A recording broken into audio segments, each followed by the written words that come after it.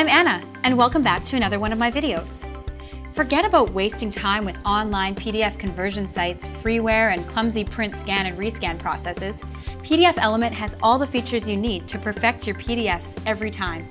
You can extract content, modify pages, and edit text and images with just a few clicks. Let's explore PDFelement together.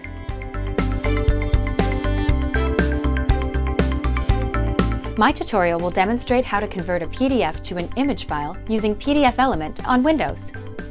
Start by opening a PDF using the Convert PDF button found on the Welcome screen.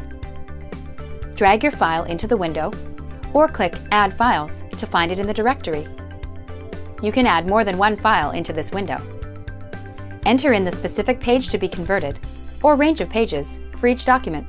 Navigate to the top right corner of the screen and change the output format to an image type like bitmap, JPEG, or PNG.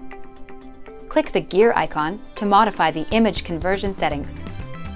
You can choose to have all images found in the PDF converted into their own image files, or convert each page of the PDF into an image file. Click Convert to complete the process. I have now created image files of each page contained in my PDF. Well, that's everything you need to know for this tutorial.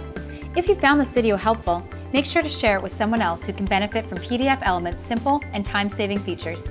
Use the comment section below to tell me what other tutorial videos you want to see. And don't forget to like my video.